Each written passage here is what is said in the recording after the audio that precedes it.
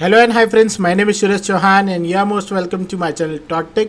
So friends, today in this video we're going to discuss and resolve this issue of Windows which comes with an error code of 0X80073701.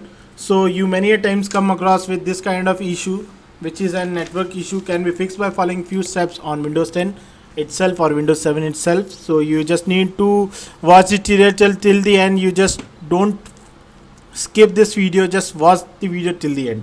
So let's begin with the video. I'm going to show you two methods in this video. You just need to watch this carefully. So for that, let's begin with the first method. For that, you just have to click on the startup menu, and then afterward you have to click on the control panel. Now you just need to click on internet, network and internet. Then afterward you have to click on internet option. Then afterward you have to click on connection tabs.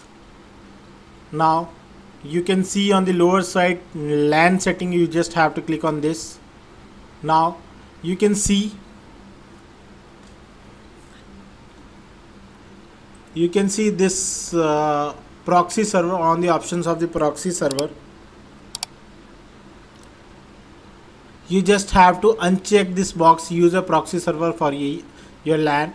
You just need to uncheck this box, then click OK. Then afterward again you have to click OK. Then you need to restart your PC and see whether your issue has been resolved or not. If this method doesn't work for you, then we just going to move on to the next method, which was like this. You have to go on the startup menu again. Now you have to open this command prompt. For that you just need to type cmd. Then you have to run the command prompt as an administrator. For that you have to right click on this, then run it as an administrator. Then give access by clicking on yes. Now you have to write some commands over here, which was like this. The first command is net stop WUAUSERV. Then press enter. Now net stop CRYPTSVC, then press enter.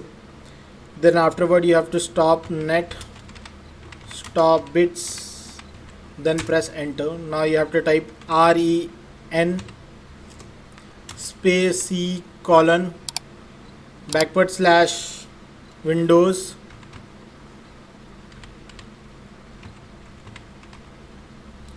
/ software distribution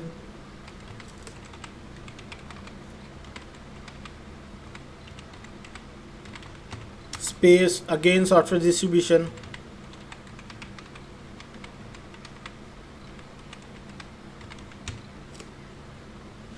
.old,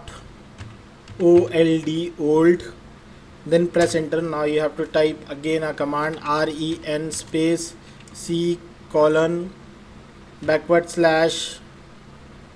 Windows / System32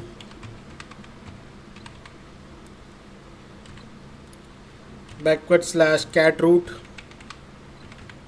2 / catroot 2 old.